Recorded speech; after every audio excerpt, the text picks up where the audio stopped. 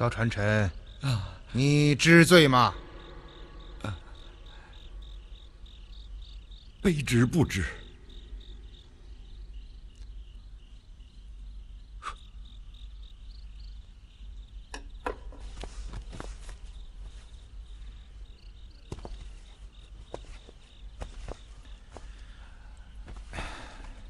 那我就提醒你一句：1年前州里发给各县一笔慰抚款，你并没有分发给百姓，这笔钱到哪儿去了？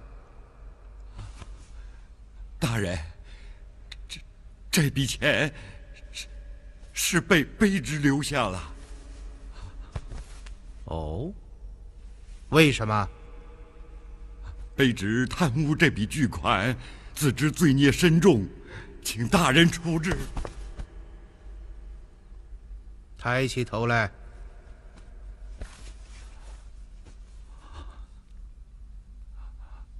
贪污朝廷巨款，这可是欺君之罪，要夷3族的，你可要想清楚啊！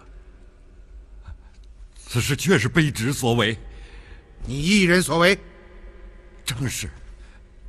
哼，别说你一个小小的县令，就是州官刺史也没这个能耐。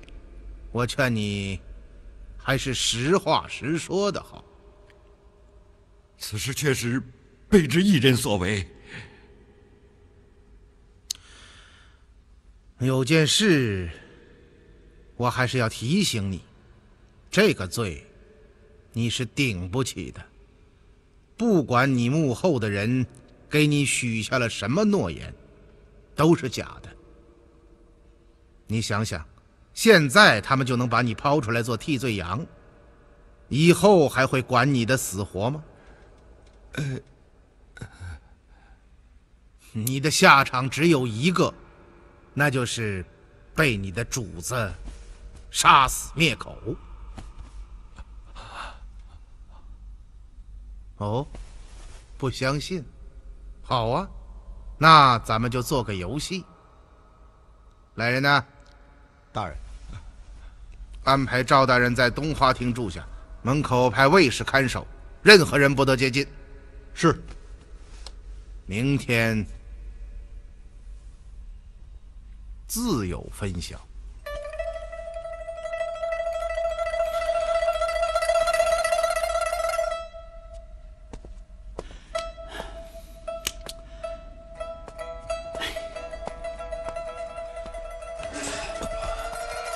李治，怎么样？大人，狄仁杰把赵传臣扣在府里了。啊？哎，你看赵传臣会不会出卖我们？大家坐在一条船上，我们完了，他也跑不了。我看目前还不至于。如果没有狄仁杰，一切就都好办了。可现在赵传臣落在他的手里，事情就很难说了。那大人的意思是？哎，这样，明天一早到都督府问安，顺便探探狄仁杰的口气。想不到姓狄的竟会抓住慰抚款的事不放，这真是出人意料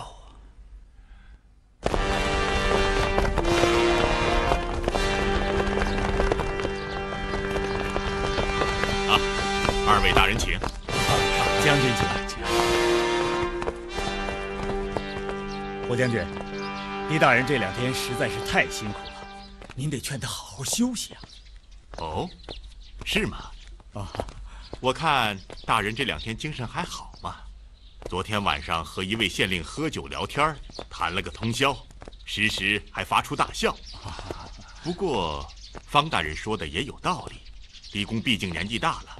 感谢你的提醒啊，我一定好好劝劝他。不过不知是哪里的县令，竟能和钦差大人聊上一个通宵，想必是狄公的故人吧？嗨，谁知道啊？我是不记人名的，不过隐隐约约听人说，好像是姓赵吧？姓赵。走啊！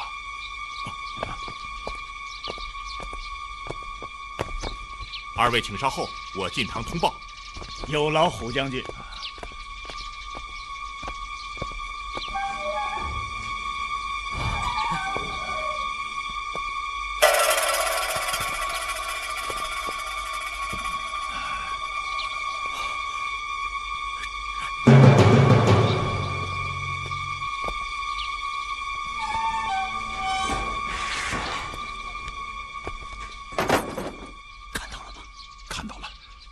真是赵传臣。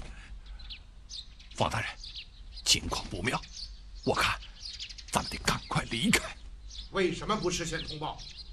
啊，我想二位大人都是熟人，就直接领到正堂来了。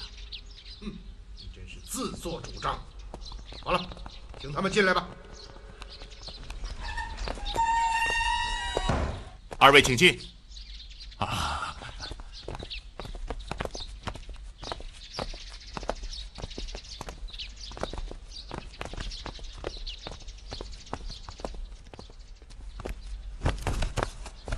卑职幽州刺史方谦，司马无一之，叩见大人。二位大人不必多礼，快快请起，请起啊！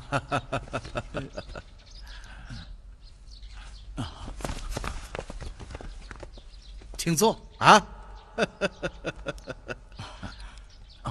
谢大人。还傻站着干什么？还不快奉茶！是。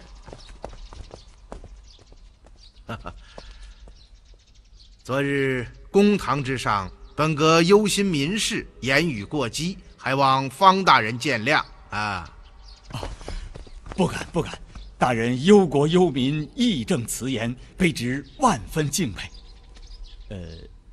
昨日堂上强项顶撞，还望大人海涵。好，我们今天不提这些啊，二位请坐。是。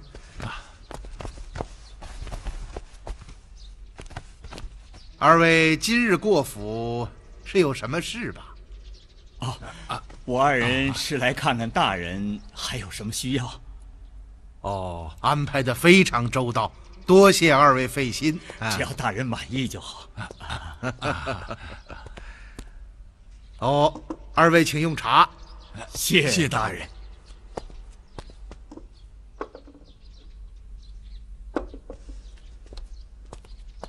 啊，这可是我从江西带回来的上好茶叶呀！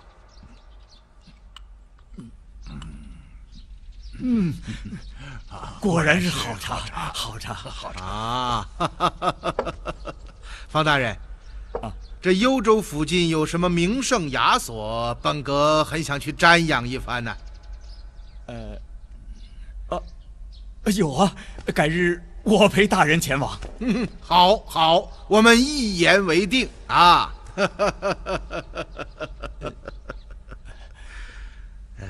大人，卑职昨日回府之后，又仔细想过了，贵府款的事。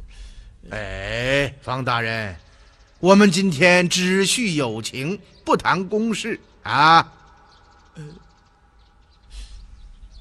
哦，听说这幽州城里有一处狮子楼，专长塞外名菜，哪天方大人引本阁去品尝一番呢？大人真是博闻呐！想不到连狮子楼这种地方都能知道，不错。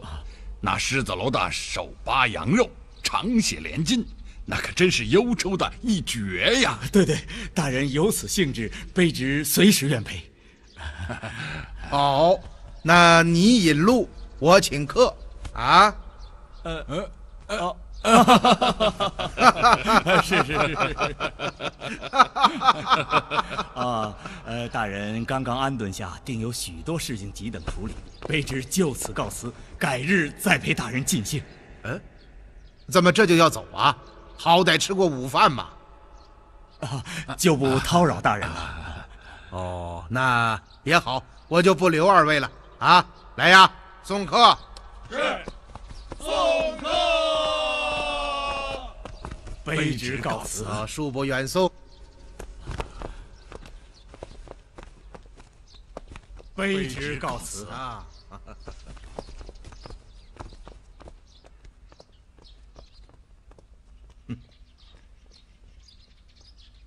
你出来吧。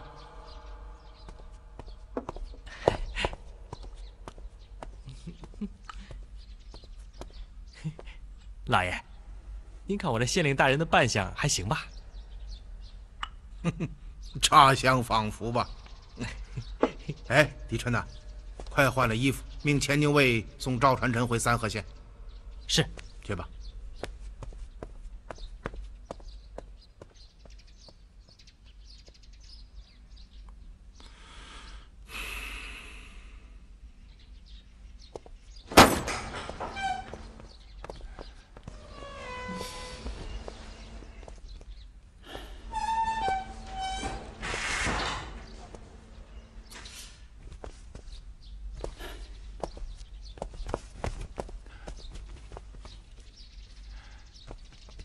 大人，不对呀！姓狄的肯定知道了什么。昨日态度如此激烈，今天却一团和气，绝口不提未付款的事，这不能不令人生疑呀！我看赵传臣怕是靠不住了。赵传臣是我亲手提拔起来的，要说他这么快就出卖我，我还真有些不大相信。会不会？进来。哎，怎么样？你们刚走没一会儿，赵传臣就出来了，说要回三河县，还有牵牛卫护送呢。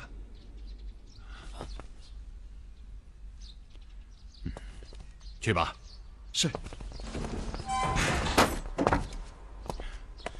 大人，赵传臣肯定出卖了我们，不然狄仁杰不会放他出府，更不会让牵牛卫护送。赵传臣，我终于明白了，今天狄仁杰为什么换了一副和善的面孔，就是为了迷惑我们，让我们不加提防，他好暗中行事。其实他早就胸有成竹了。这个老狐狸！如果只是那几十万两未付款的事，倒也就罢了，只怕查出天宝银号啊，那我们可就都完了。那你说该怎么办？无毒不丈夫，杀人灭口，做成畏罪自杀。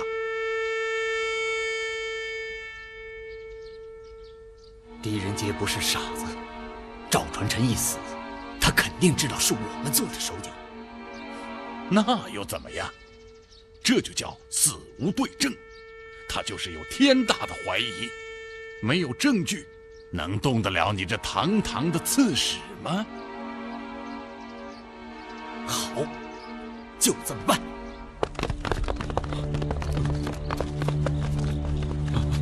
大人，跪下！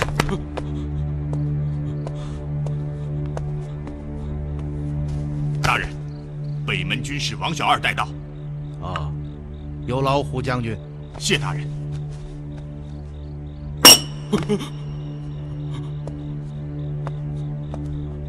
抬起头来。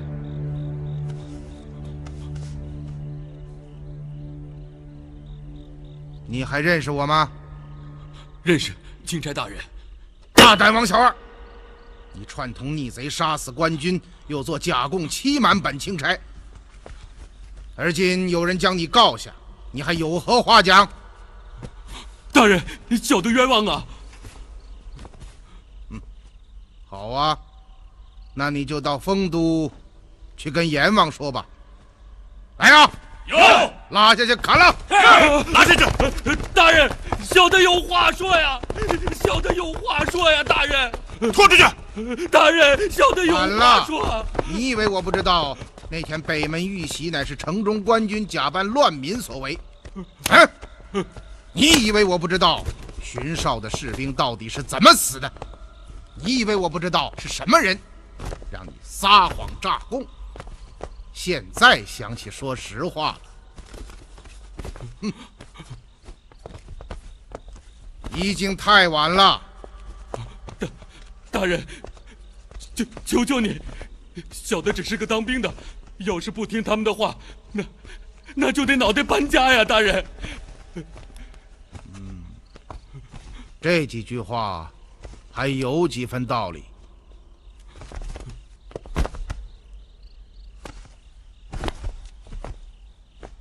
也罢，本阁虽然已知详情，但体上天好生之德，你又不是元凶巨恶，我就再听你说一遍。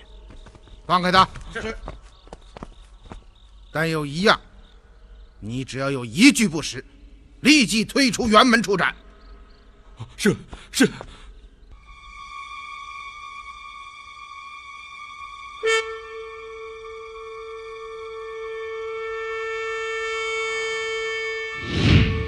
不管你幕后的人给你许下了什么诺言，都是假的。你想想，现在他们就能把你抛出来做替罪羊，以后还会管你的死活吗？你的下场只有一个，那就是被你的主子杀死灭口。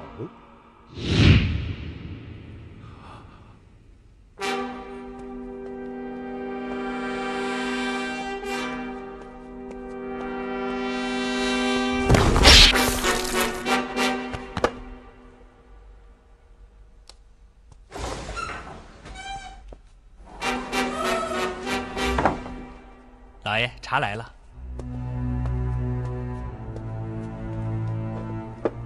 去吧，去吧。是。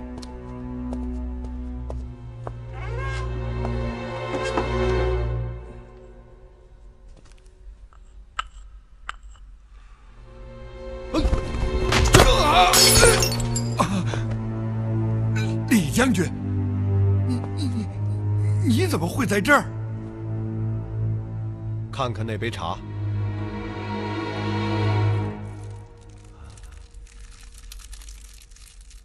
是毒药。对，是砒霜。要是没有狄大人，你这条命就完了。他们真的要杀人灭口啊！将军，这就是投毒的刺客。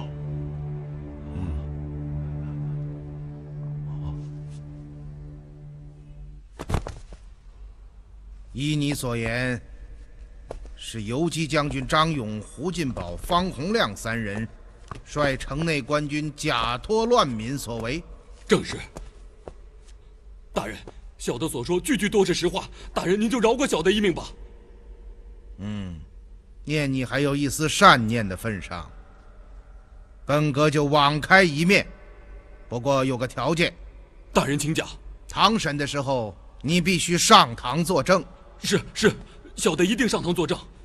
来呀，有，把他带下去，让他在证词上画押。是，走。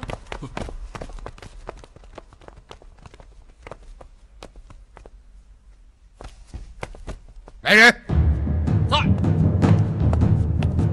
大人，你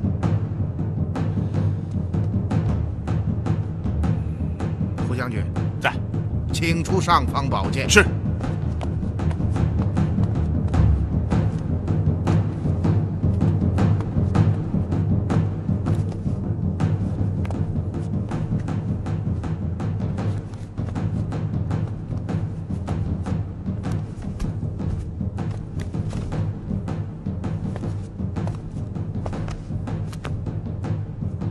你立即带10名牵牛卫、100名钦差卫队，持尚方宝剑捉拿张勇、胡进宝、方洪亮3人到府，如有反抗者，一概格杀。是。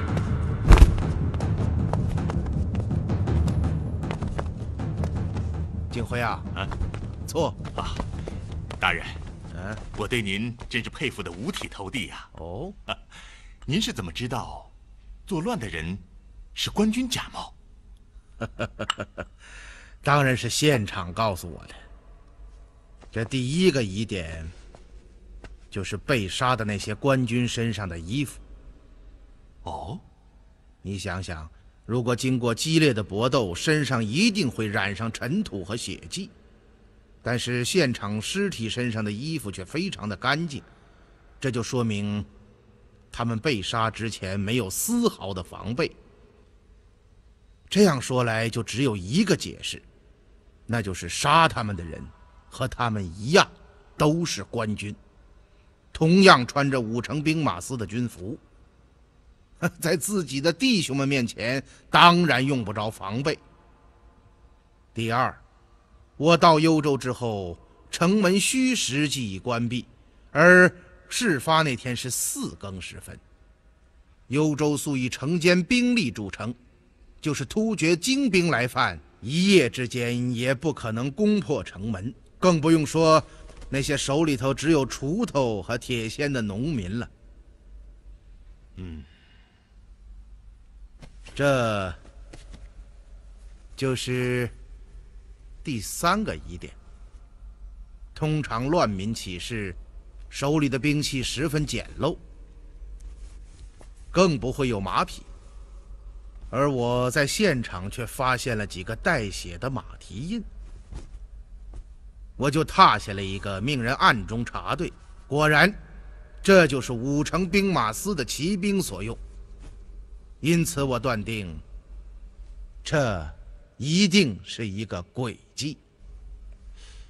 可方谦为什么要这么做呢？他自然是怕我审讯大柳树村的那些村民们露出他的狐狸尾巴。方谦一定是这么想的。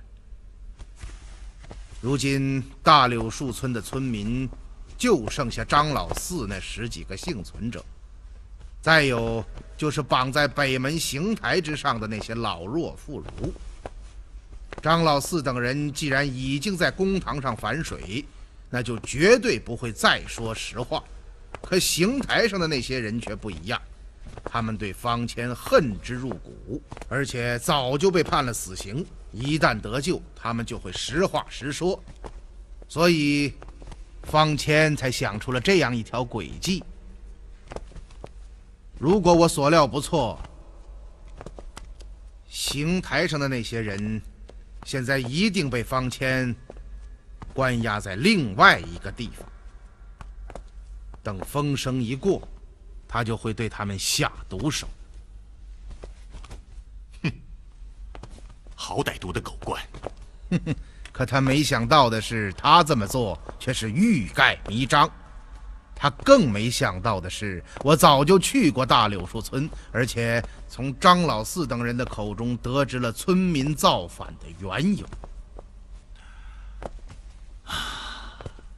精准的判断，大人之神真是天下独一呀！这我可是受宠若惊了啊！不过，现在还有一件事情，我一直想不明白。什么？张老四为什么会在公堂上反水？是啊，我也一直在想这件事情。景辉啊，不必再想了，现在这件事已经不重要了。大人，大人，大人，不好了，林儿的毒又发作了。啊！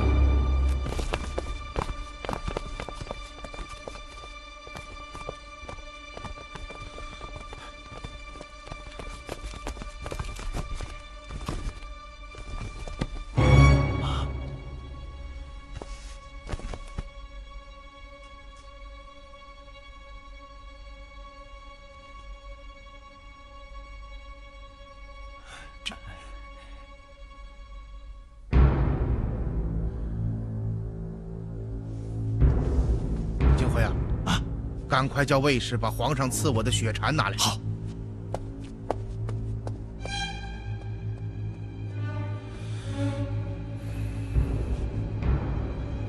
大友在，去针来。是。走，看人家，走，队长，快，走，看人家，快走。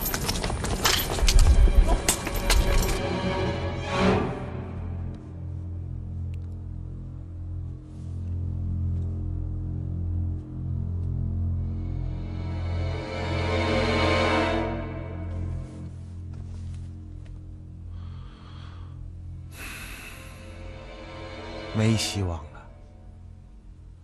这血禅也不管用啊！血禅乃是治寒之宝，有驱毒化瘀的功效，但是它毕竟不是救命的仙丹。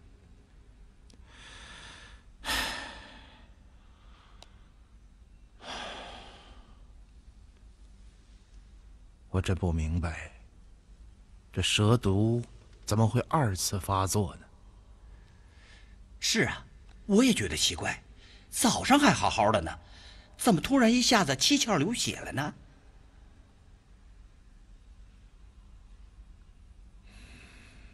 李二啊，李二，你究竟是什么人呢？怎么会命运如此多怪？真是时也命也，夫复何言？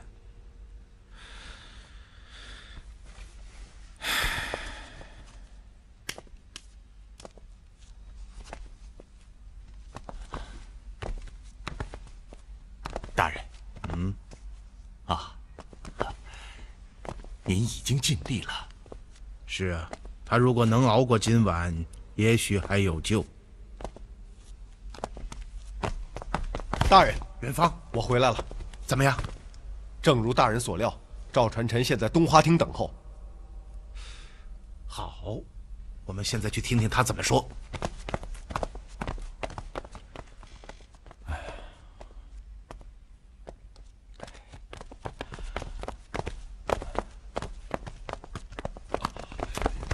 大人，救命之恩，传臣永世不忘。明白就好。起来吧。谢大人。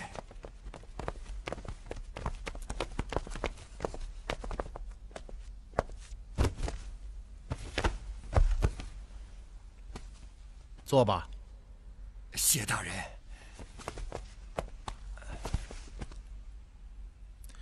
现在你可以谈一谈那笔未付款到底是怎么回事了吧？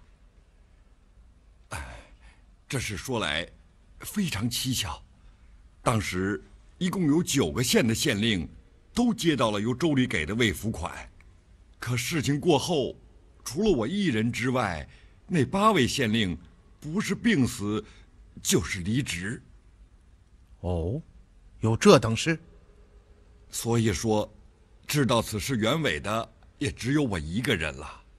哦，不必着急，慢慢的讲啊。事情的经过是这样的：1年前，朝廷的未付款由州里转到了卑职手中。原本卑职是想悉数下发，可就在这时，没想到方大人派人把我叫到了幽州，对我说：“这钱不能发。”我当时非常吃惊，赶紧问他原因。他说是朝廷的命令，而且命我将这笔钱以自己的名义存到存到什么地方？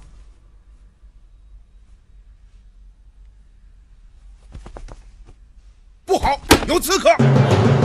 嘿！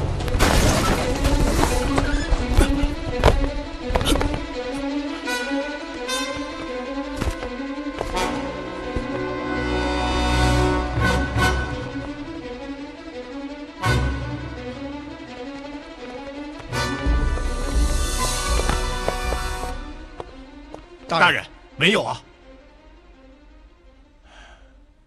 他已经死了。啊？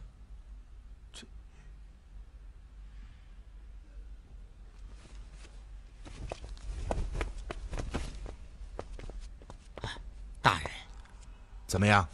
大人，这位赵大人确实是意外猝死。你敢肯定？他身上没有任何伤痕，也没有中毒的迹象。从瞳孔放大的程度来看，没有挣扎和痛苦的痕迹，应该属于正常死亡，很有可能是旧有顾及，激动之下致使心脉骤停。难道他真的是猝死？啊，这一点应该是可以肯定的。世上真有这么凑巧的事？不对，不对。如果他真的是心脉骤停，为什么早不停晚不停，偏偏在他要说出未付款的下落时突然死去？他绝对不是意外死亡。他们不想让我听到什么呢？大人，您说什么？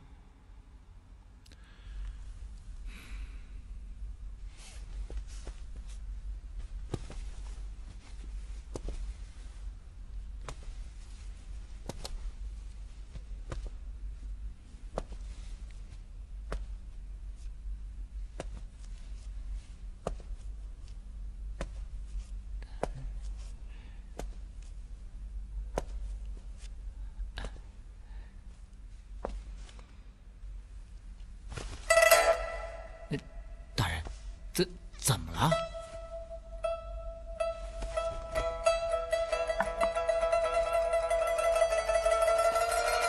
把他的前胸打开。啊！未通过苦主私自开膛，这可是大忌呀！你就动手吧。哎。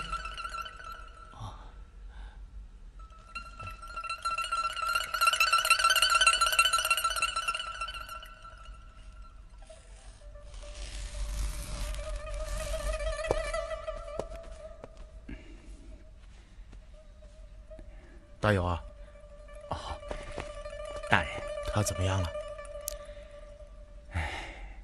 我看不行了，恐怕过不了今晚。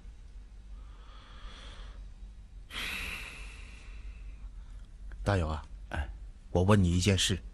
大人请讲。你仔细回忆一下，李二毒发之前，谁来过？大人！大人，怎么了？完了，全完了！哎呀，到底怎么了？狄仁杰早有准备，派去的刺客被他们抓住了。现在赵传臣已赶回幽州，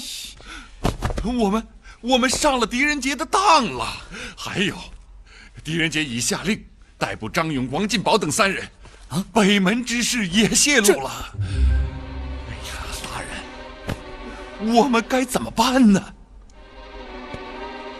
方大人命我率兵趁夜赶到北门，袭杀守卫邢台的军卒，带走邢台上的老弱妇孺，嫁祸给大柳树村民。依你所说，所有的事情都是方谦、吴义之一手策划的。大人。元芳，让张勇签供画押。是。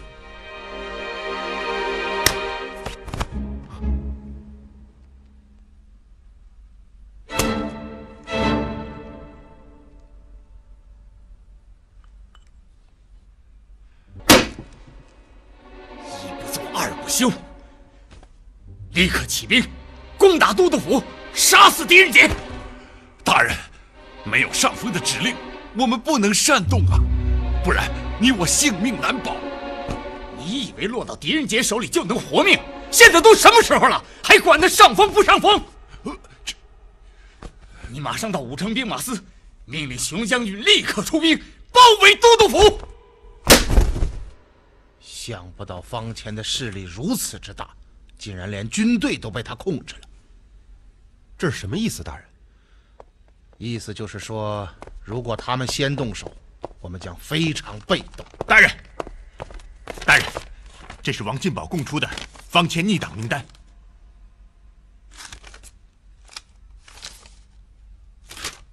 方谦要反。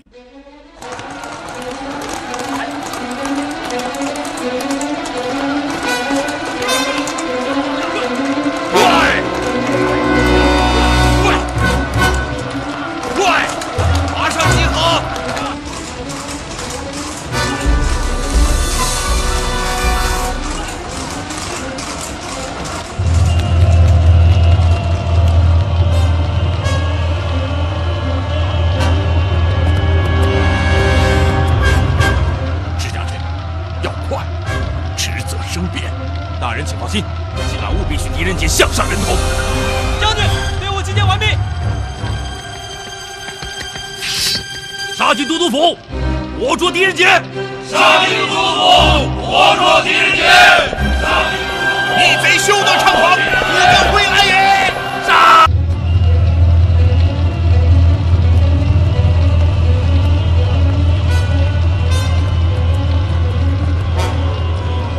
石家镇要快，职责生变。大人请放心，今晚务必许狄仁杰项上人头。将军，队伍集结完毕。杀进都督府，活捉狄仁杰。杀进都督府，活捉狄仁杰。逆贼休得猖狂！杀！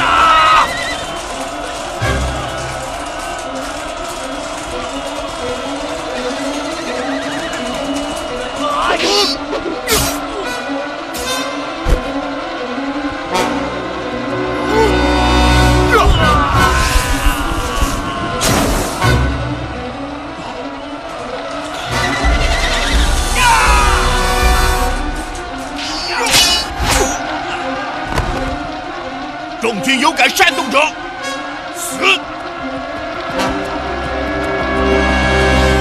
弟兄们，不要听他的！狗贼，上前受死！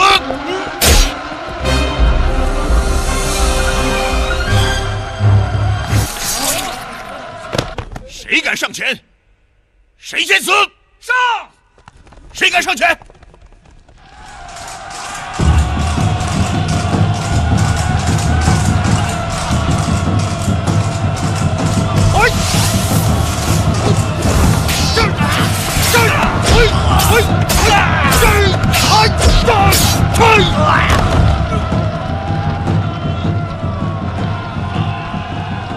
王谦无意之谋反伏诛，众军放下武器，一概免罪。放下武器！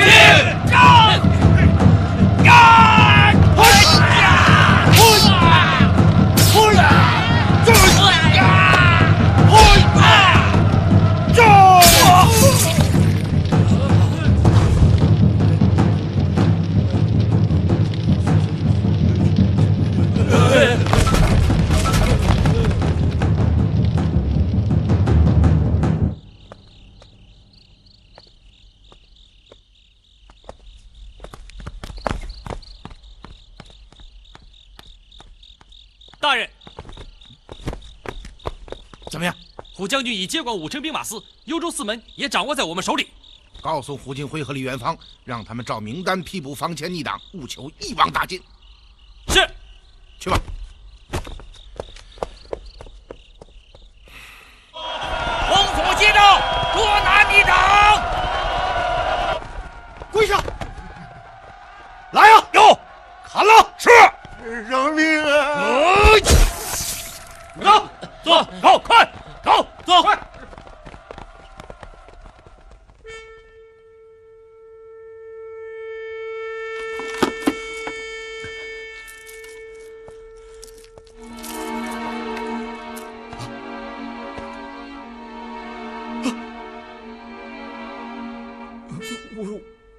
我这也是万不得已呀！你这畜生，对上峰的命令阳奉阴违，为了一己私利，不顾大局，致使多年的苦心经营毁于一旦。我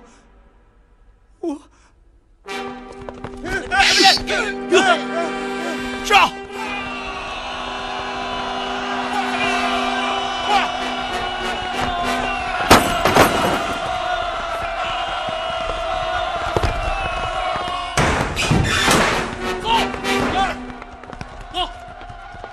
王谦，奉钦差大人之命，拘你到府。你这个逆贼！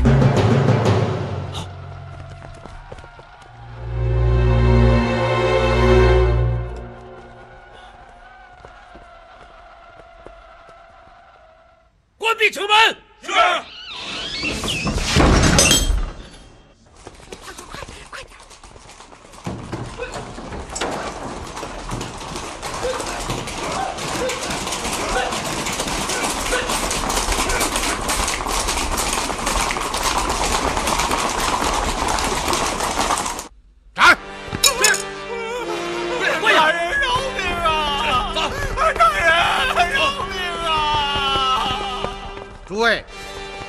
前无一之二贼，欺心逆天，压榨百姓，贪污巨款，中饱私囊，幽州四围民生凋敝，变乱频仍。本阁秉皇帝旨意，严加查查。事发之后，二贼不思悔改，竟丧心病狂，意图谋反，现已伏诛。自即日起，幽州一切军政要务均由本阁负责处置。凡忤逆二贼者，即刻到本阁处严明状况，视情节轻重予以处分。谨遵军令。幽州长史何在？卑职在。有几件事你要记下。第一，立刻下令各县废除二贼所在时的一切苛政，官府占田者要还田于民，封山者要还山于民。各县令要亲自下到民间体察民情，凡15日向本阁禀报一次，遇有民生疾苦就地解决，不必上报。是。第二，大柳树村村民聚众流亡，乃苛政所逼，而立刻张榜公告，开脱流民之罪，归还田地，令其复村。是。再有，该村民不聊生，衣食无周，而立刻动用府库钱粮，助其重建村落，整平农田。这件事一定要办好，本阁还要亲自过问。请大人放心，卑职立刻去办。第三，复查刑狱，凡被冤狱屈押之人，一概释放。是。幽州法曹何在？卑职在。灵境县小莲子村人口多有失踪，村民以为厉鬼作祟，而立即带人前去查查，即刻回报，不得前言。是。本阁身旁有一得力之人，乃小莲子村村民，对当地非常熟悉，也许可以帮得上你的忙。大友啊，在。你催法曹大人同去。多谢大人指点。小莲子村在深山里，怎么狄大人连这都知道？大人方到幽州，足迹竟已踏遍境内，真是令人既感且佩呀！举凡诸事，以民生为第一。本阁查查官吏，不看别的。第一是时刻有替天子寻牧之心，安抚百姓之举；第二是劝课农桑，水利诸要；第三是刑狱诉讼，小民以礼。三者皆备者，上品；三有其二者，中品；三有其一者，下品；三者俱无者，罢官。谨领大人教诲。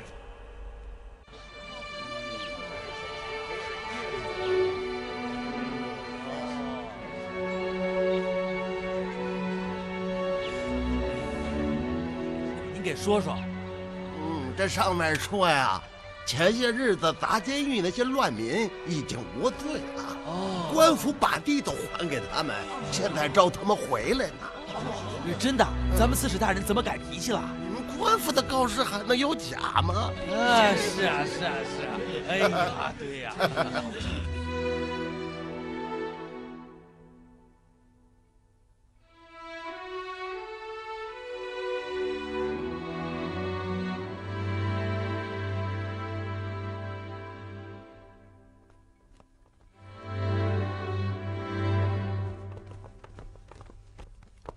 大人，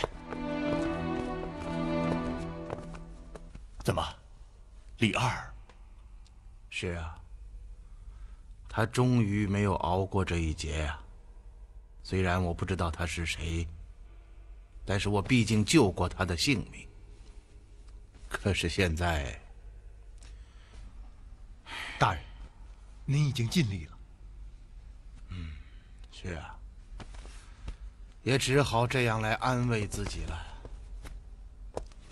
大友啊，在。你带几个人把他安葬了吧？是。哎，过来过来。丁辉啊，事情办得怎么样？您放心吧，方前余党已基本肃清，剩下的一些也翻不起大浪。军队呢？都在掌握之中。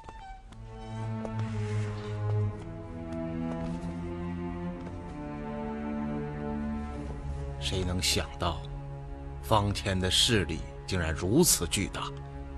这幽州竟已经成了独立王国。这样的事竟然发生在王化之下，真是不可思议呀！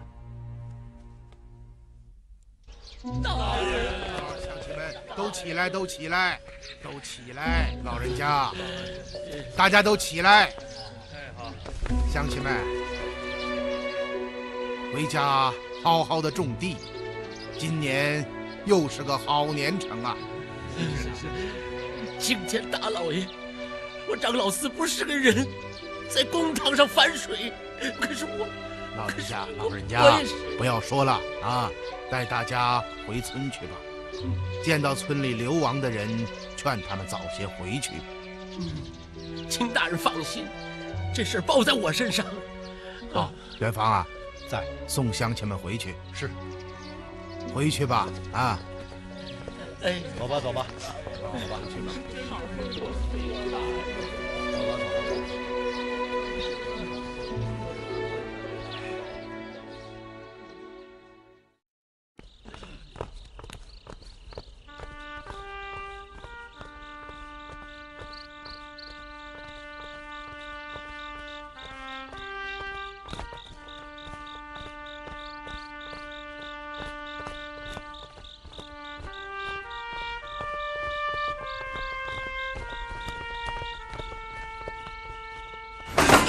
大人，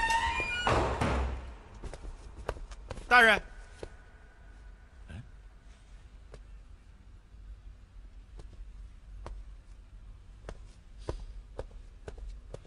大人，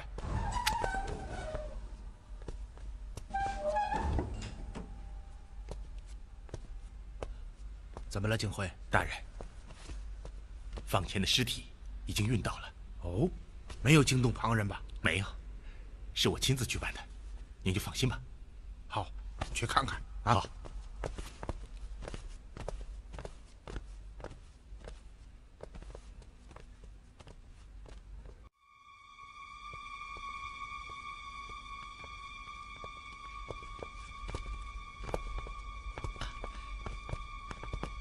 大人，起来吧。是。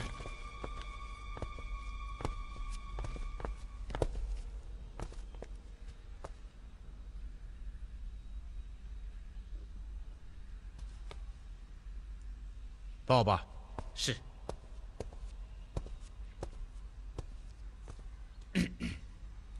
死者方谦，年45岁，身高6尺3寸，尸体的头部、发肤、骨骼均无损伤，上体的胸部外侧有一处刀疤，咽后段为陈年老伤，下肢的右骨旁有一处伤疤，咽后剪断也为陈年老伤。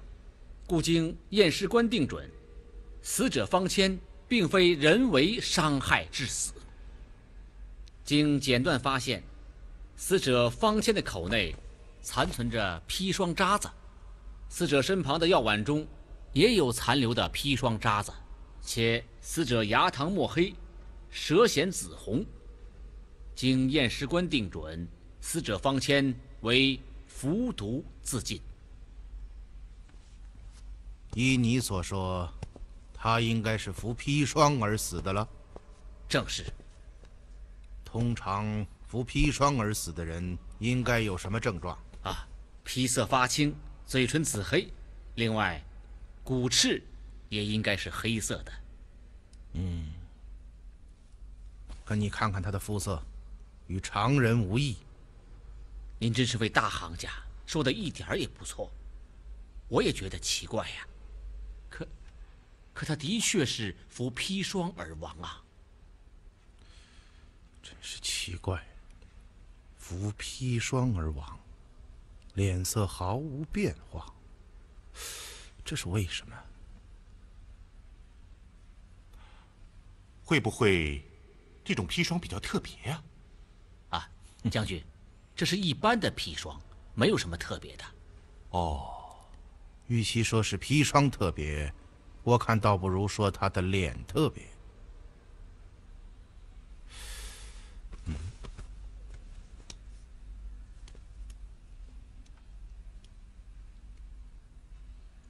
不对。什么不对？脸不对。脸还能不对？快，拿手机来。哎，是。大人。嗯。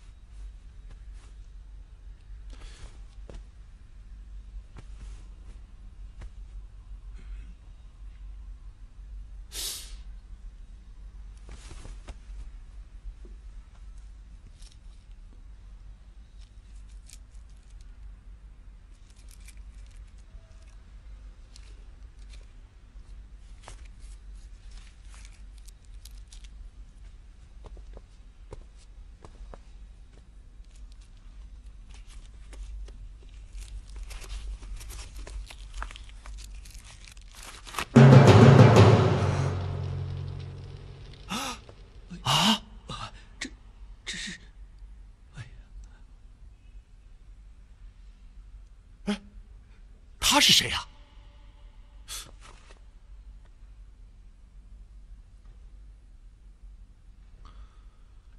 我说他喝了砒霜怎么不变色？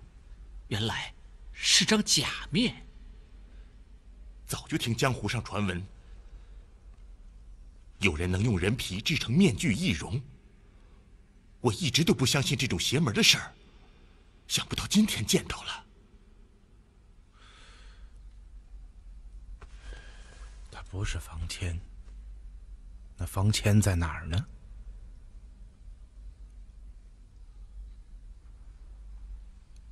景辉啊，看到了吧？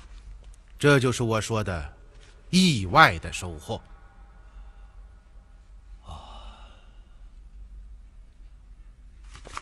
立刻下令，带人搜查刺史府。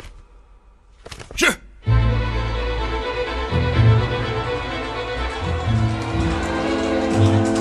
快，慢点！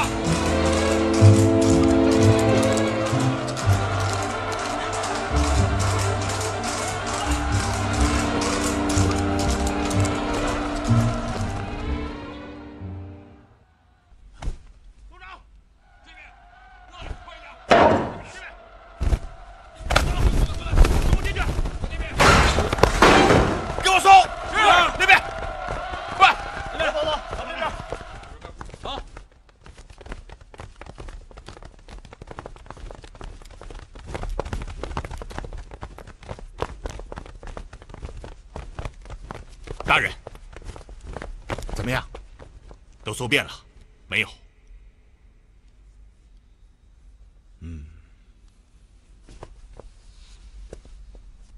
大人，我想，如果此人假冒刺史，那么真刺史一定早就被杀了。有可能。而且，大人您想，即使真方谦还活着，他们怎么可能把他放在府中？这岂不是太危险了？金辉啊，你说的这些我都想过，但是我有一种直觉，这个刺史府里一定有蹊跷。你想一想，刺史乃一方之长，官至4品，怎么可能随随便便的就被人换掉？是什么人有如此大的力量，做此惊天大案？再有，这个贾方谦势力发展的如此之大，幽州军政官吏2/3都附逆于他，这是个什么样的人？怎么会有如此大的能量呢？有道理。还有，贾方谦之所以冒此大险，行此奇事，目的就是控制幽州。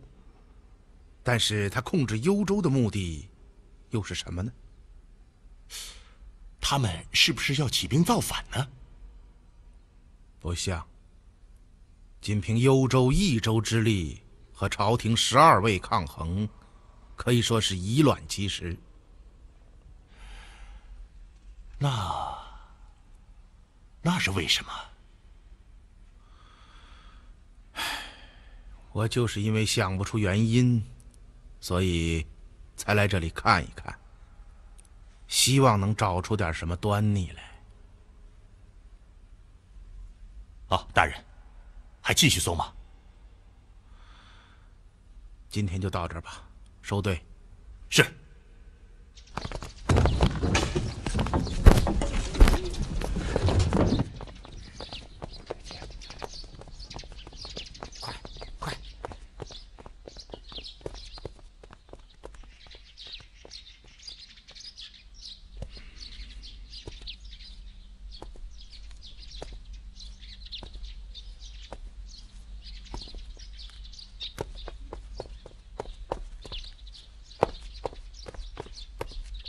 大人，幽州长史和银曹司在西花厅等候，说有要事回禀。知道了，我马上就去。是。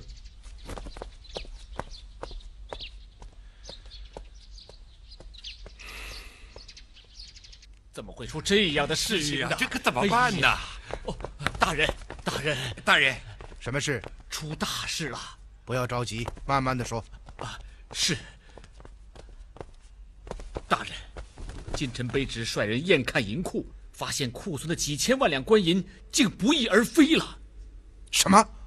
不翼而飞？是啊，大人，库存的官银都不见了。这怎么可能呢？不光如此啊，大人，连掌管府库的4名掌顾也都失去了踪迹。狄大人，您来之前，府库一直由吴司马亲自掌管。府库中的掌顾也是由吴大人的心腹充任，每月的明细账目按惯例要通过长史和银曹参军，这一条也被废去，只由刺史大人和司马大人过目即可。这是明显的贪赃舞弊，尔等为何不上奏朝廷？卑职曾2度给户部去函反映此事，然而如泥牛入海，毫无音信。后来此事被吴司马知道了，威胁卑职，如再上奏，就要动用官刑。说方吴2人盗用官银，这我相信。可如果说他们把府库都搬空，这也太匪夷所思了。而且守库的卫兵直属户部，并未附逆。如果方谦等人公然盗取官银，司库官怎么能不上报朝廷？这却是奇事一件，这里面一定有蹊跷，真是岂有此理！你2人马上组织人马彻查此事，凡与府库有关的人员，一个都不能放过。而且，幽州境内所有的银号钱庄都要查到，一定要找到官银的下落。是。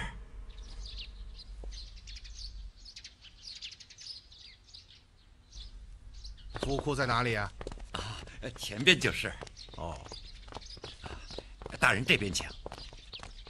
您看，这边就是府库了。嗯。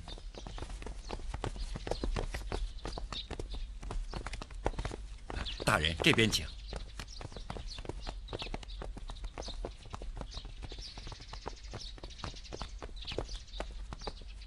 请。敬回元芳，你们都看到了，这里守卫的如此森严，即使府库的掌顾都是内贼，如此大宗的银两也不可能运得出去。大人，他们会不会是分批运出去的？即使是每次只运1箱，门前的卫士也会发现。大人，今天长史突击审讯守库卫士，没有一个人看到过大宗银两出库。啊，长史已经向我禀报了他审讯的结果。这可就怪了。他们会不会以未付款或别的什么名义支出银两，实际却暗中把银子运往别处呢？有这种可能。但这只是一种途径，而且绝不是主要的途径。大人言之有理。走吧，我们到银库看看。请。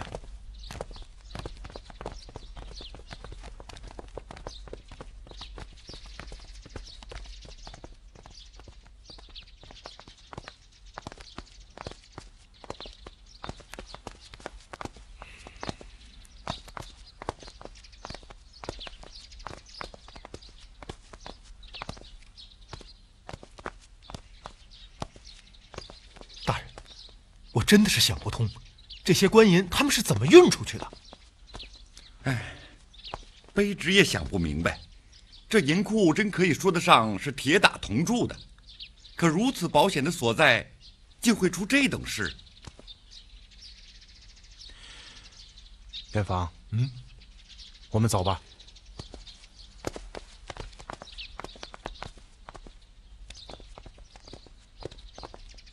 大人请。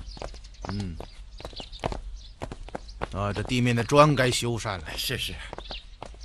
哦，这就是府库的后面。正是。这边过去是公堂。对。大人，请到二堂歇息吧。哦。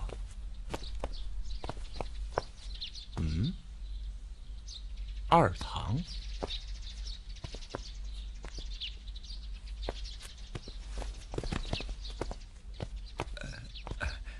大人，这有什么不对吗？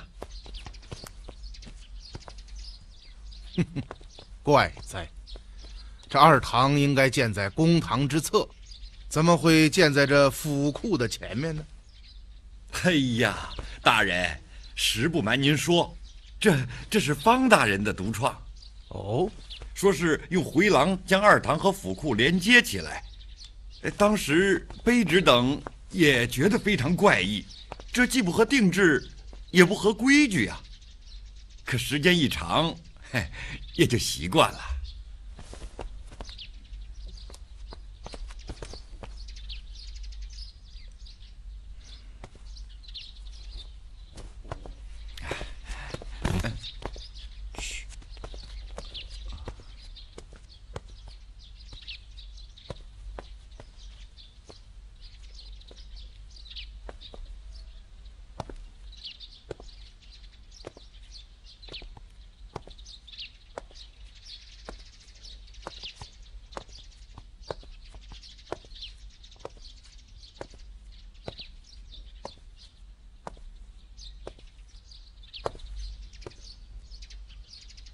大人，一共是20步。走，进二堂。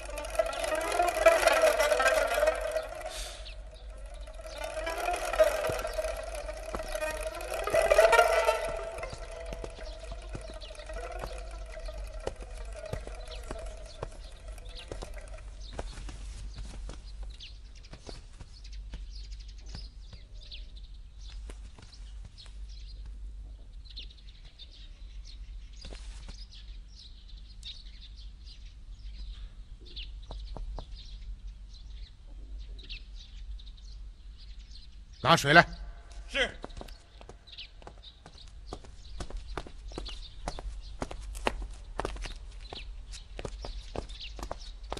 对，大人。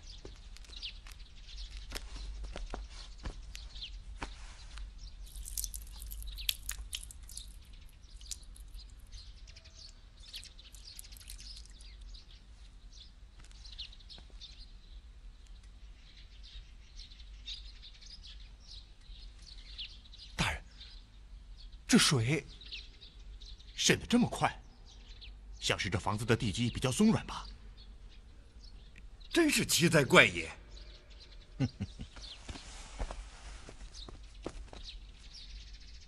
金辉啊，叫几个人来。是。来人。有。大人。把这几块砖撬开。是。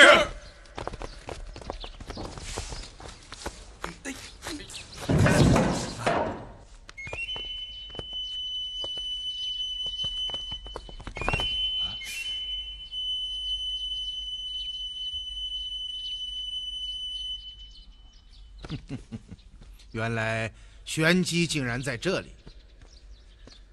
这二堂离府库最近，他们在二堂挖掘密道，直通府库，然后从府库将银两搬入密道，再从这里送出，这样神不知鬼不觉便将府库搬空，真是高手啊！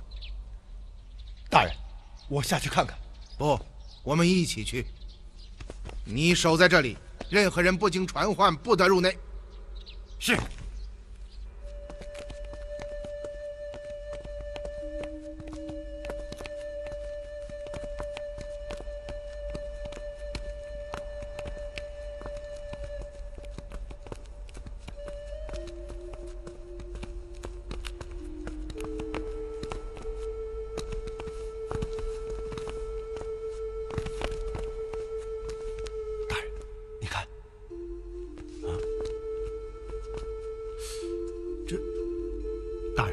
我上去看看。一定要小心。哎，吴将军。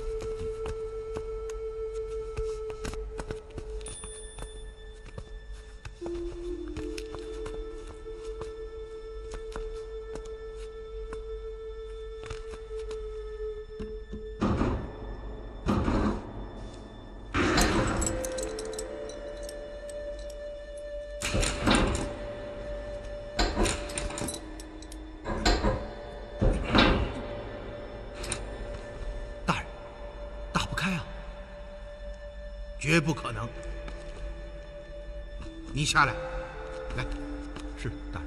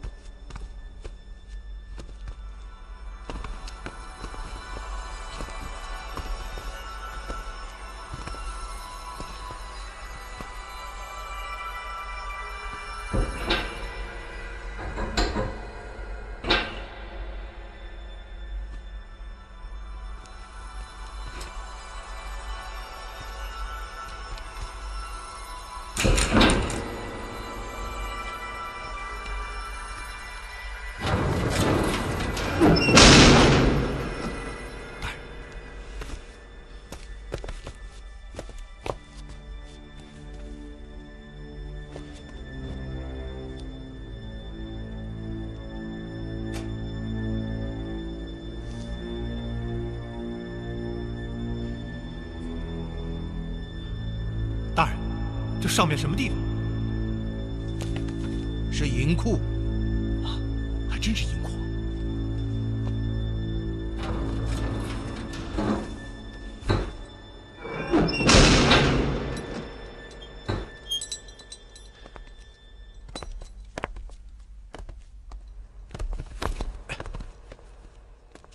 现在一切都清楚了。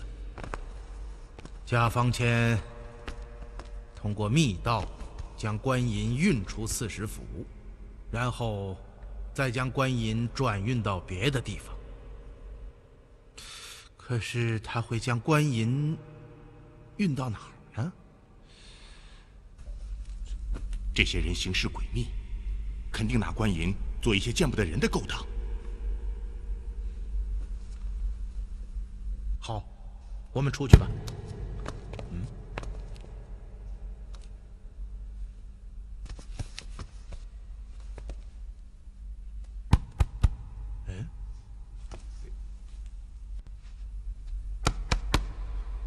不对呀，大人，这墙是空的。是用砂石做成的。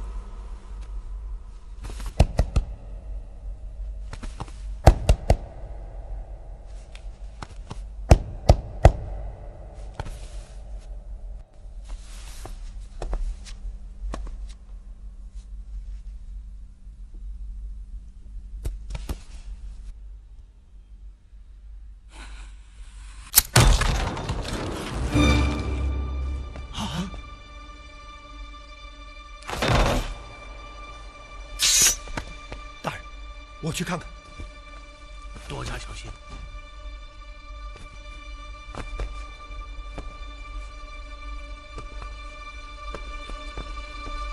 你是谁？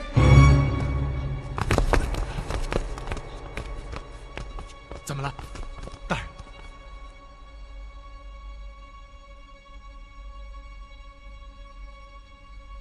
是不是我的大限到了？你是什么人？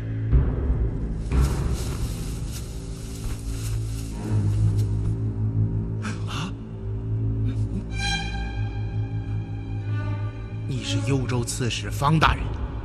不错。你是谁？狄仁杰。并州狄怀英。正是。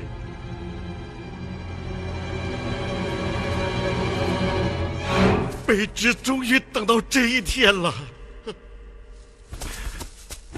大人，卑职有礼了。方大人，快请起，快起来。方大人，为何落得如此地步啊？卑职一时不慎，误中歹人奸计，以致沦落阶下。数年之久，我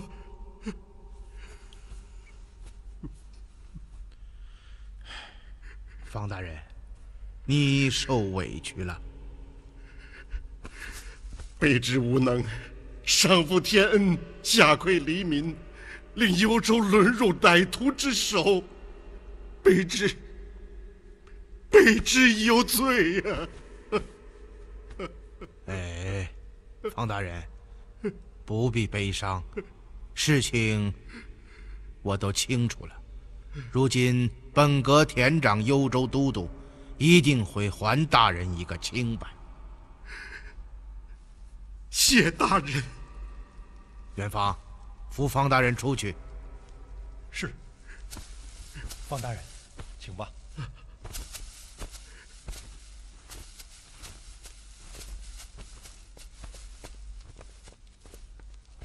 大人，他是真方谦。看来是的。真是想不到。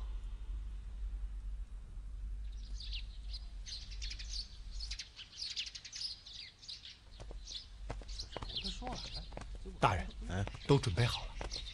哦，还有什么？待会儿进来给大人别说啊。一会儿再说吧。老爷。啊，哎，方大人呢？方大人正在更衣。刁钻的狄春，你们为什么不伺候方大人更衣啊？老爷，小的冤枉啊！是方大人把我们轰出来的。哦，这是为何？方大人说他不用人伺候，自己穿衣服就行了。好吧，你们去吧。是。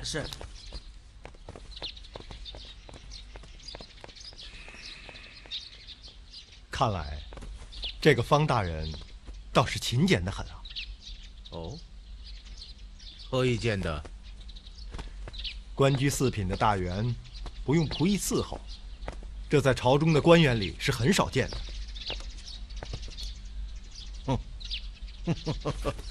单凭这一点，我就自愧不如啊！啊！卑职失言，请大人恕罪。这位方大人倒是勤俭得很。哦，何以见得？官居四品的大员不用仆役伺候，这在朝中的官员里是很少见的。哦，单凭这一点，我就自愧不如啊！卑职失言，请大人恕罪。哎，元芳，你说的对，这种事情虽小，但是能够体察出一个为官者的人品与秉性。大人，卑职口无遮拦，把大人也牵连进去了。哎呀，这有什么呢？三人行，必有我师。你发现了不对的地方，提出来，这不是为我好吗？啊！来，坐下。卑职不敢。哎，坐嘛，今天你有公务在身。是，坐吧。元芳，刺史印信都取到了吗？取到了，已经从刺史府取过来。哦，卑职再谢大人救命之恩，再生之德，没齿不忘。方大人不必客气，这也是本阁的职责所在。来，请坐啊！谢大人。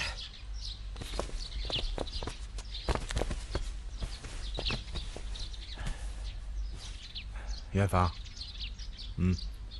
来人，有，呈上来。是。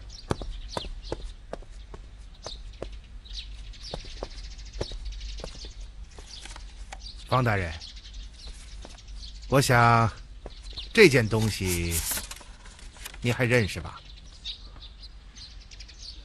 哦，认识，这是卑职的刺史印信。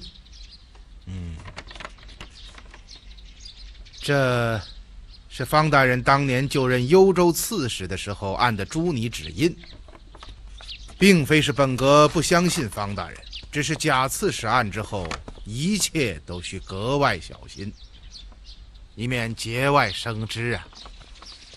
卑职明白。请吧。是。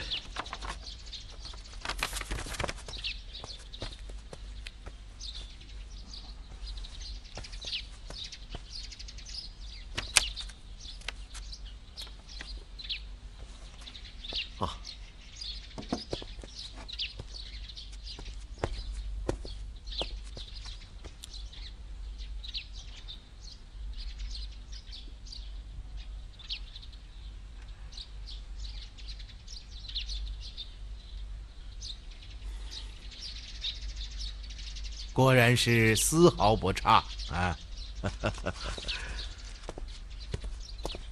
大人真是心细如发。倘若这几年中有一个像大人这样的上官来检视一下，也就不会有假刺史的事发生了。略备薄酒，方大人不要见笑啊！感谢大人厚赐。那卑职恭敬不如从命了。请吧。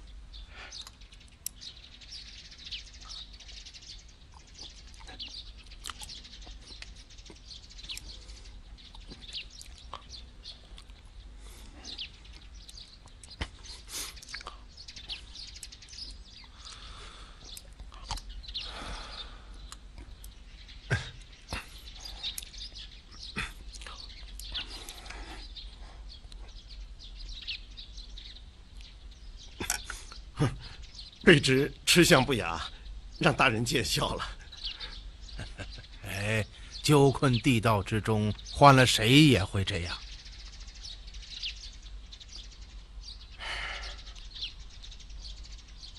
方大人，你能不能给本阁讲一讲，你是如何落入歹人之手的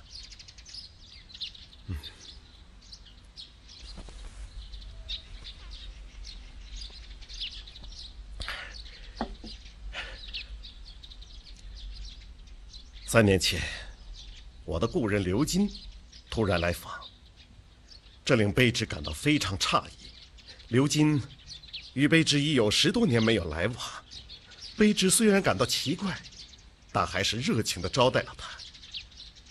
入夜，我二人对坐饮酒，他突然向卑职提起了一件往事。那是10年前，我曾经受越王邀请前往襄阳观花，到达后才知道，越王竟然要所有与会的人与他共同谋反。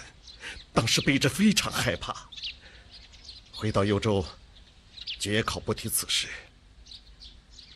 后越王谋反伏诛，却幸未牵连卑职。卑职当时非常庆幸，而此刻刘金却重提此事，令卑职万分惊恐。他要我举幽州之兵，与天下英雄共同起事，匡复礼堂天下。卑职当时便严词拒绝。当晚酒席不欢而散。回到下处，卑职越想越觉得危险，便悄悄前往刘金的下处，让他尽快离开幽州。而刘金竟有恃无恐，威胁卑职，如不复逆，便要头状上告，揭发我参加襄阳大会之事。卑职万分恐慌。正在此时，京中真纪突然到来，包围了驿馆，捉拿刘金。卑职躲在床下，才算逃过了这一难。而刘金呢，却并未出卖卑职。第二天凌晨，卑职回到府里，却发现在我的书房里坐着另外一个方谦。哦，卑职万分震惊之下，还未及询问，便被埋伏在屋内的歹徒捆绑起来，关押在刺史府的后花园。大约半年之后，才被移进了密道之中。这么说，这刘金被逮捕之前，是和方大人在一起？正是。方大人，本阁有一事不明，还望赐教。大人请讲。他们既然用一个假方签来顶替你，为什么还要将你留下呢？这卑职就不知道了。也许是周氏繁复，他们一时之间还无法应付，因此还需要询问卑职。哦，他们曾经向你询问过州内的事务？是。大人，卑职有罪，为保性命，对他们是有问必答。哎，这也是人之常情嘛。大人真是通情达理呀。哦，方大人，今天你先好好休息休息，明日本阁还有一些事情要向方大人请教。不敢，卑职定会有问必答。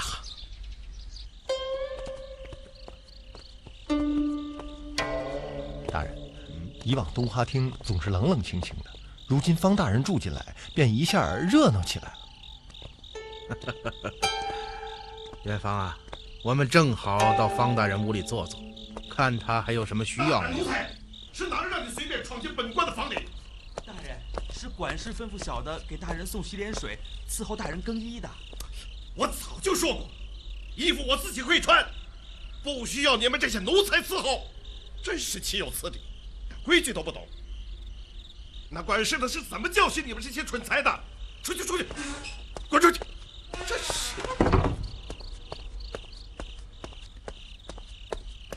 哦，老爷，这方大人他……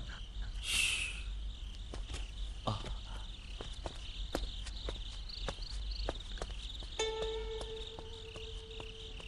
大人，咱还进去吗？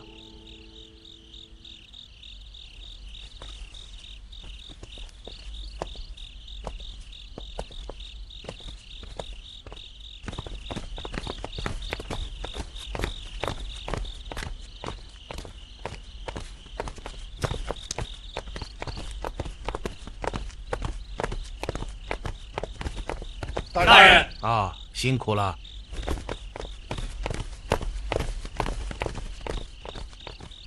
大人，您不觉得这位方大人有点怪吗？就算节俭的话，也用不着这么过分。啊，元芳，你去把那名仆役叫到正堂来。是。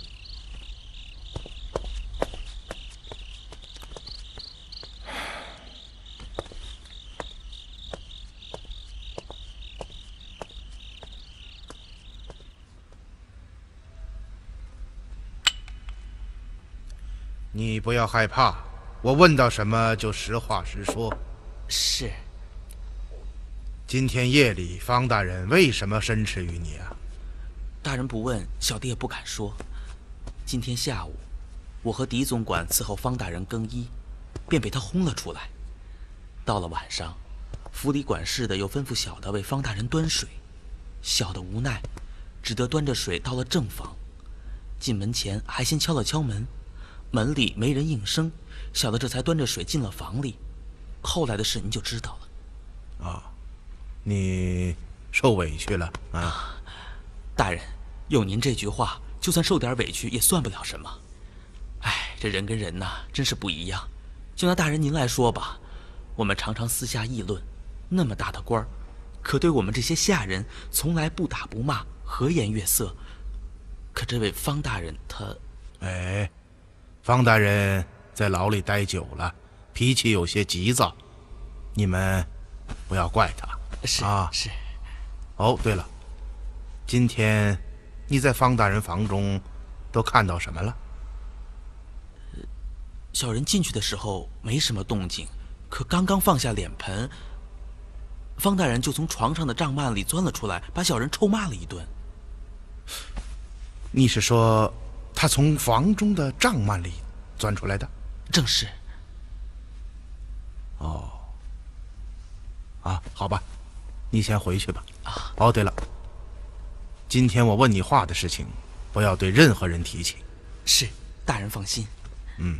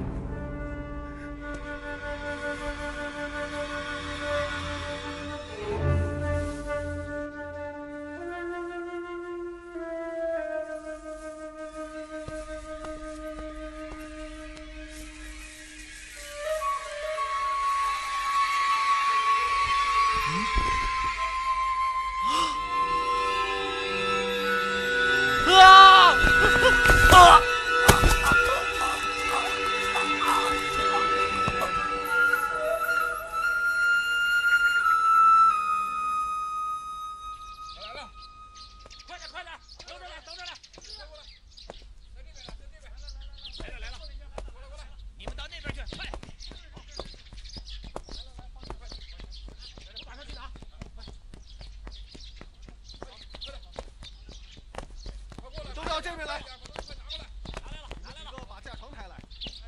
你们去准备棺椁，准备成殓。是。快点，快过来！你们几个快过来，把尸身清洗干净。来了，来。你们去请仵作前来，验完尸后去装殓发丧。是。你们几个过来，把这清扫干净。剩下的人全都到那边去。是。来，走吧，来，你这边。快点，再来几个人跟我走。这边，快点。元芳，你来一下。哎，大人。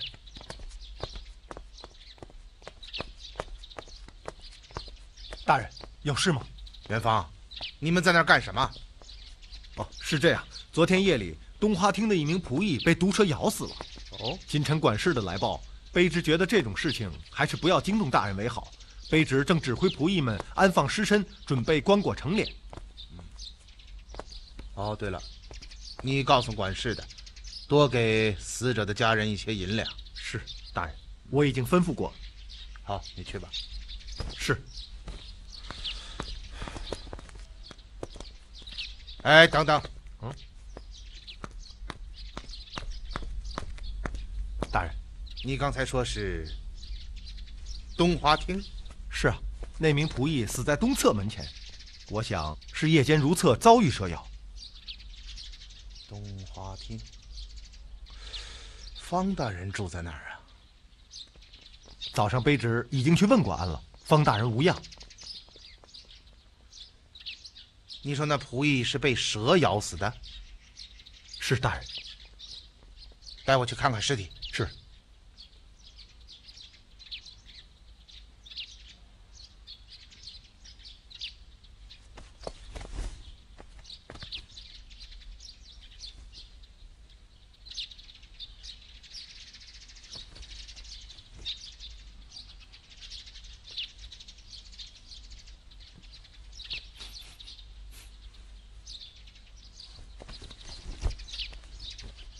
是被毒蛇咬的，这一点可以肯定。以前发生过这种事吗？回大人的话，从来没有过。小的在园子里待了这么长时间，还没见过毒蛇长什么样呢。这就是了。元芳，你是说他倒在东侧门前？是啊。头朝什么方向？头朝东侧门。那就是说，他在未进东侧之前就被蛇咬死了。应该是。这就奇怪了。正常情况下，毒蛇伤人伤口应该在脚跟、小腿，至多到大腿处，因为蛇无腰，它不可能像虎豹和犬类一样高高跃起来攻击。可你看看这名仆役，他的伤口竟然在咽喉之处。大人的意思是？哦，你们先把他抬下去吧。是。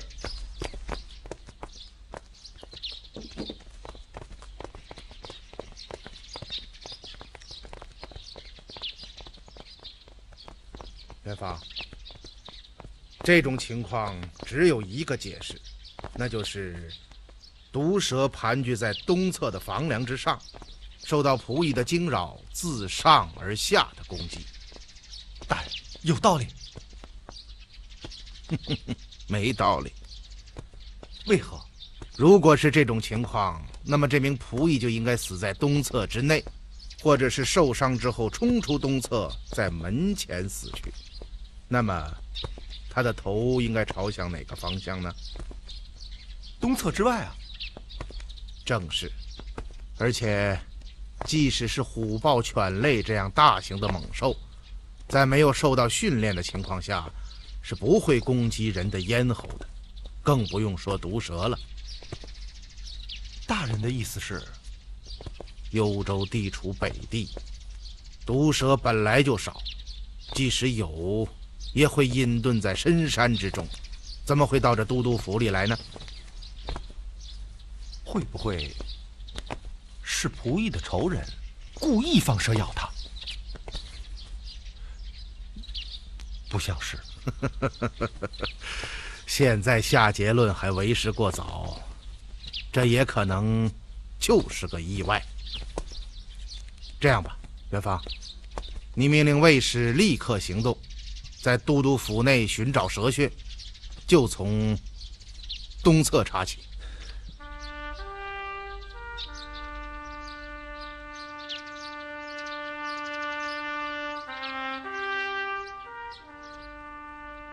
大人，卑职和虎将军率卫士查遍了都督府，别说是蛇了，就是连条蚯蚓都没见到。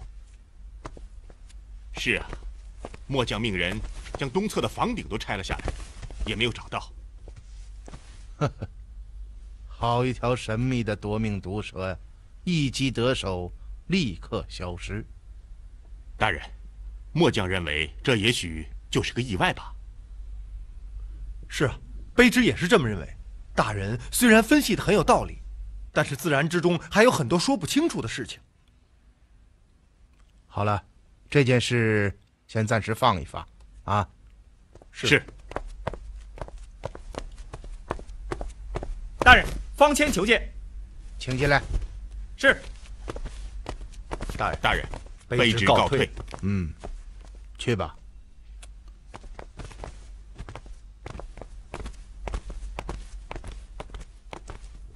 方大人，二位将军，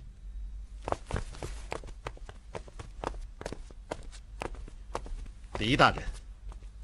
哦，方大人，请坐吧。谢大人。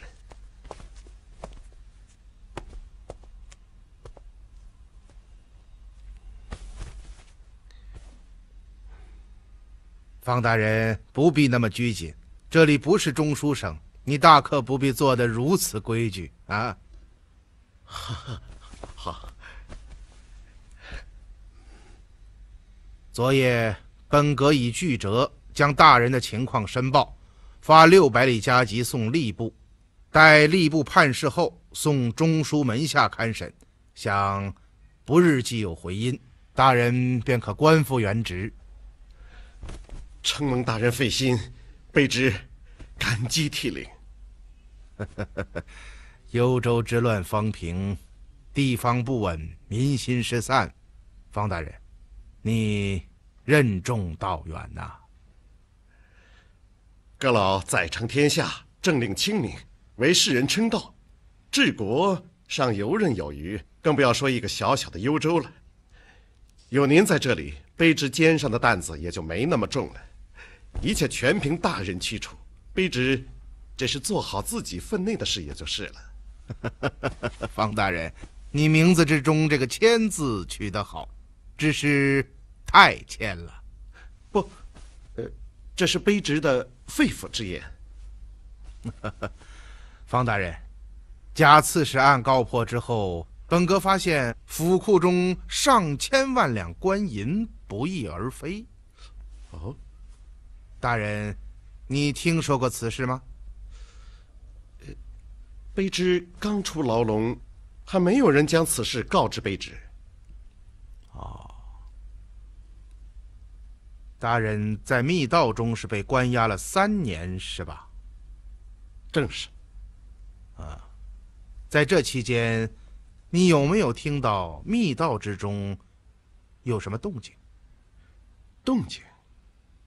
是啊，比如说大队人马频繁走动。好像没有。也许大人知道，卑职被囚之处乃是独立的监房，与外界隔绝。可能是卑职没有听到吧。大人的意思是？哦，没什么，随便问问。只是府库中大笔官银失踪，本阁心里十分着急，想问问你，看看能不能得到一些蛛丝马迹。哦，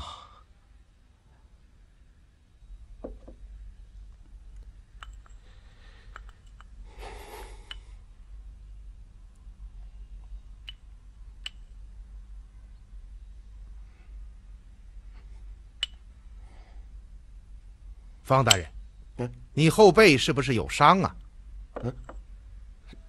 伤？您说伤？是啊，本阁看你自坐下之后，后背就一直不敢靠上椅背，似乎是怕碰到痛处，因此本阁才有此一问呢。大人的观察真是细致入微啊！趁阁老下问，卑职后背无伤。哦，那就好。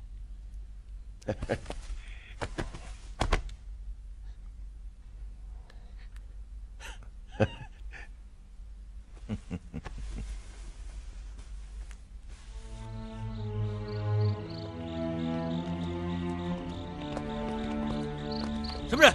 狄仁杰。大人。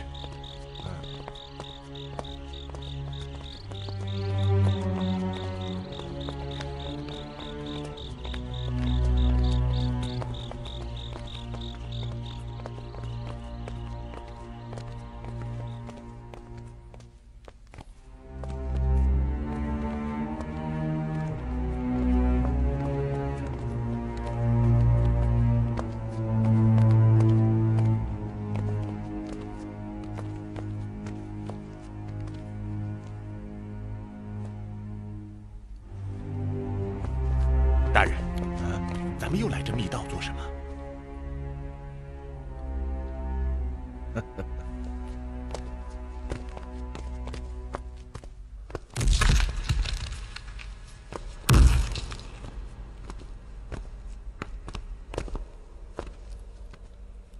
金辉啊，一会儿你把监房的门关上。把门关上？关上门之后，你从银库的出口经过密道走到二堂的出口，脚步要尽量重一些。好，去吧。哎。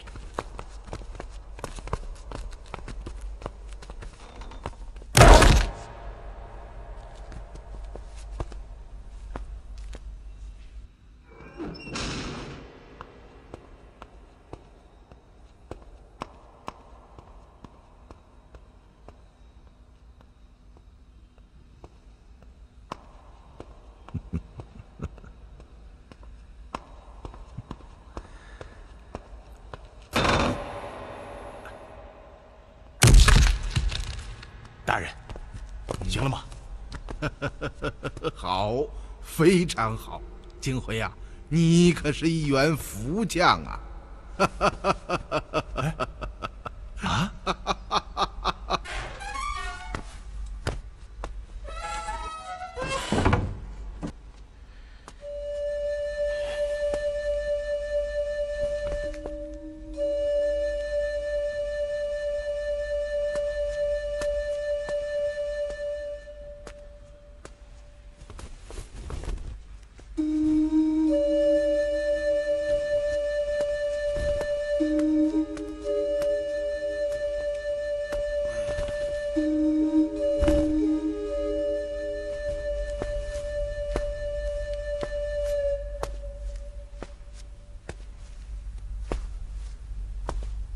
方谦，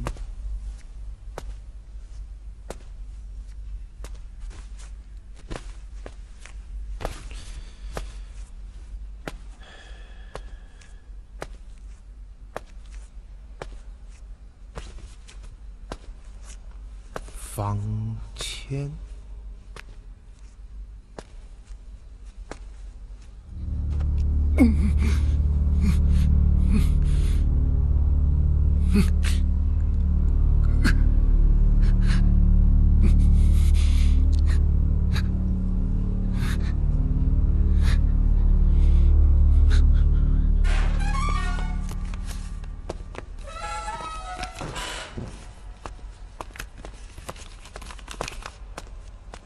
老爷，您叫我600里加急，火速送往京城，面交张检之大人。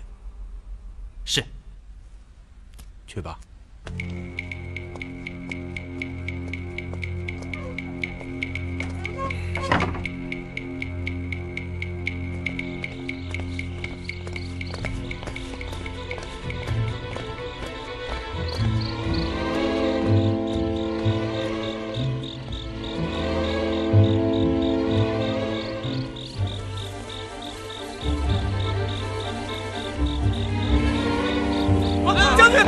么了？蛇，毒蛇，蛇！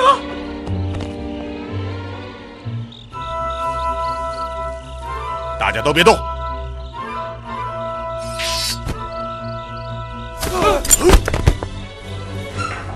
大人，静回，怎么了？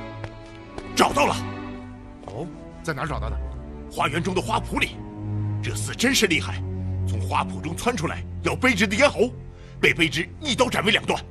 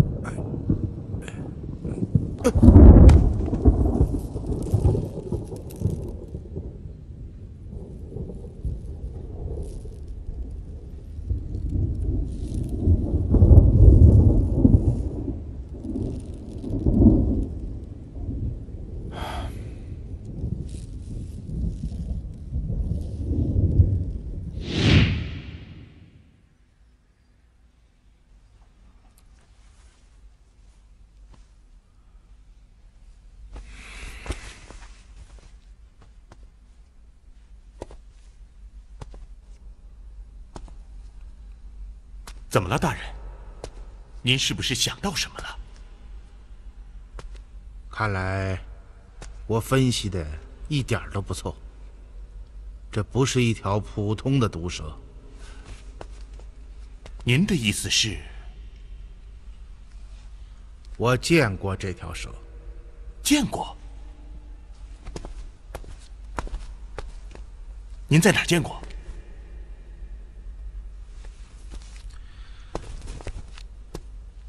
景辉啊，你还记得我们夜宿大柳树村的那个晚上吗？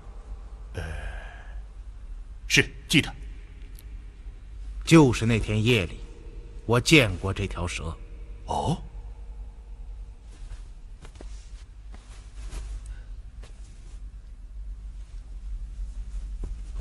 啊？您是说？看来。这蝮蛇离我们不远了。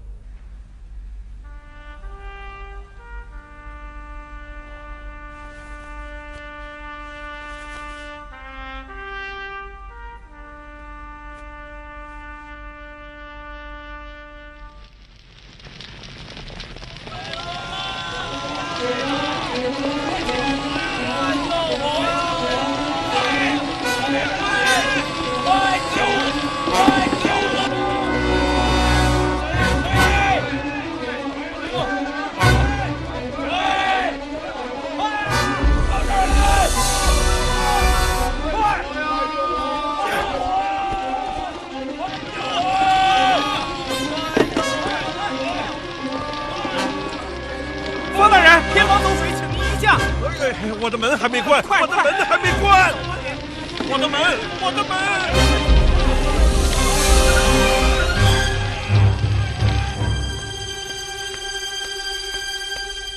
大人，元芳，景辉，怎么回事？大人，东华厅偏房走水，救火队正在灭火。怎么又是东华厅啊？真是奇哉怪也！怎么方大人刚刚住进去就频频出事呢？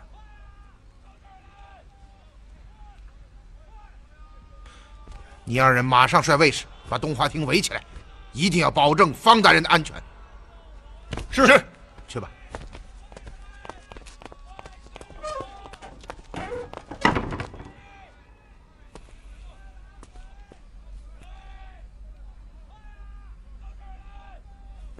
出来吧。是。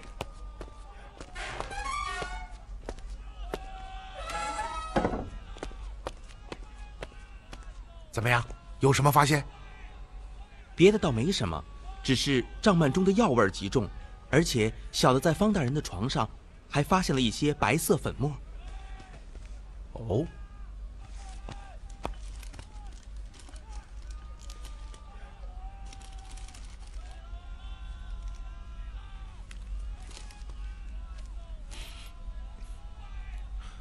好像是治刀伤的白药。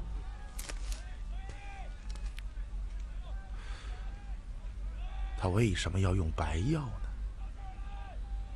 为什么怕别人看见？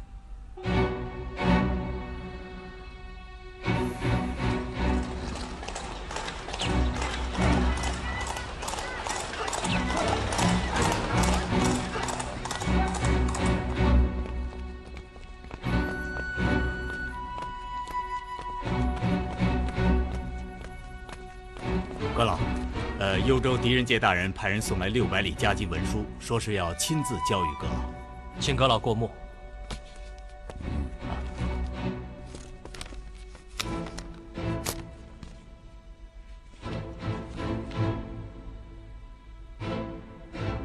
拿门下省碟子到吏部，调取幽州刺史方谦的库大。是。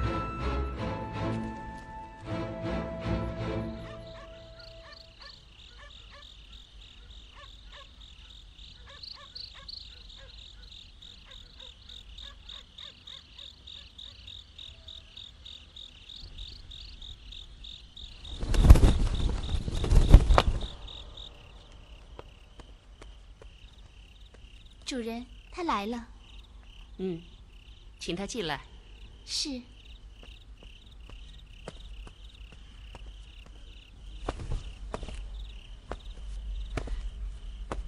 怎么样？什么怎么样？你是问我还是问他？一个大男人这么小心眼儿，你一个活生生的人，已经站在我面前了，你还能怎么样？我问的当然是他了。他很好，狄仁杰并没有起疑。那就好，看来事情还是很顺利的嘛。狄仁杰可能在怀疑我。什么？前天夜里，我的毒蛇咬死了一名如厕的仆役，我怕狄仁杰起疑，昨晚便将蛇放在花圃中，故意让卫士看到。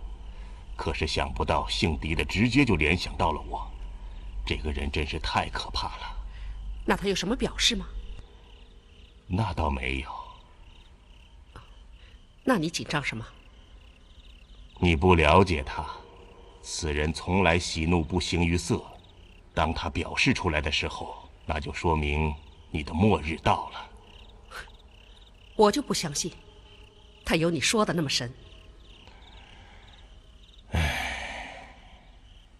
现在你怎么办？还能怎么办？当然要回到他的身边。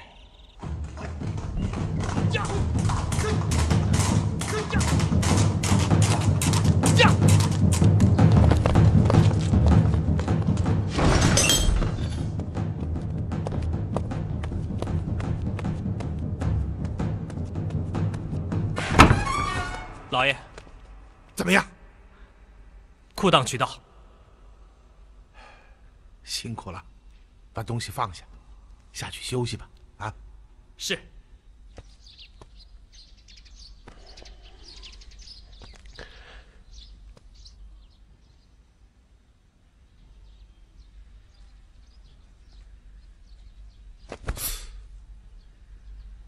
原来是他。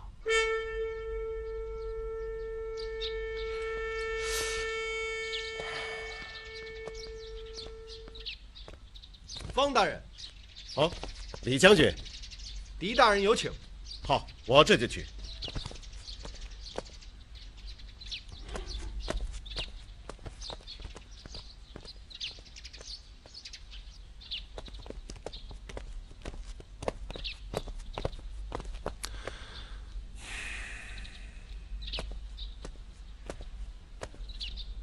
大人，都准备好了。好。哎，大人啊，很久没有看到您这么轻松了。是啊，心结一解，便觉得身轻体健。